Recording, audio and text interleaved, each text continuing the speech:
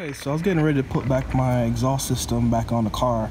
I already started it up and it starts good, goes through the gears and all that, but I didn't want to put these back in because I know these are just trash and I didn't want to go ahead and just have an exhaust leak. You can see this is all flaking apart. So since the hurricane came, I couldn't order anything to come in. It would like take about weeks just to get here. So my only resort that I had was to pretty much try to find a set locally, but I couldn't find a set locally. So my next best option was to go ahead and hit up Advance Auto Parts and pretty much find something that's pretty much similar. So these two are off of should be fitting for a 99 to 2002 Oldsmobile, whatever model, I'm not really sure, but it's 61314. So the main thing is it's actually a bit bigger than the N54 one, but the main thing is the diameter is exactly the same.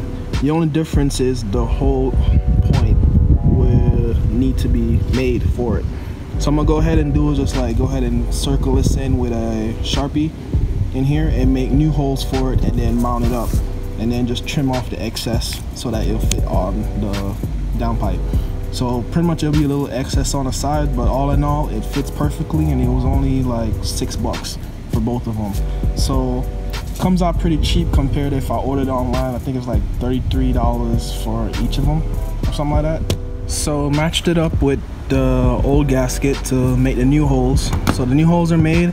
So now I'm just gonna go ahead and start trimming off some of this excess right here on the edges, so that way it could fit perfectly into, not perfectly, but has more room to slide in. So I forgot to mention, it's a 3/8 drill bit that I went ahead and used to go ahead and make the hole. You could go ahead and use a smaller drill bit and work your way up to a 3/8. That should actually give you cleaner holes.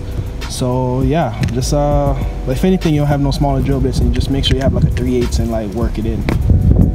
Pretty much kind of eyeballed it and just like snipped off some edges. So the main thing, I didn't want it to be too tall, like where it was. So snipped off the edges and then just trimmed up the sides a little bit. So it's somewhat similar in size now. So yeah, I just used this snip and just went ahead and cut around it.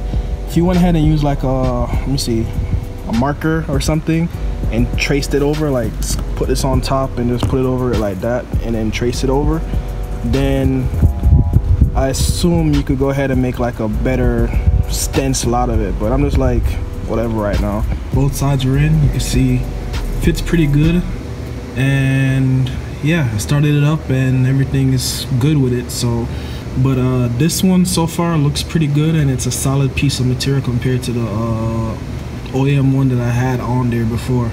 So just a little quick video on this, and I'll pretty much see y'all in the next video.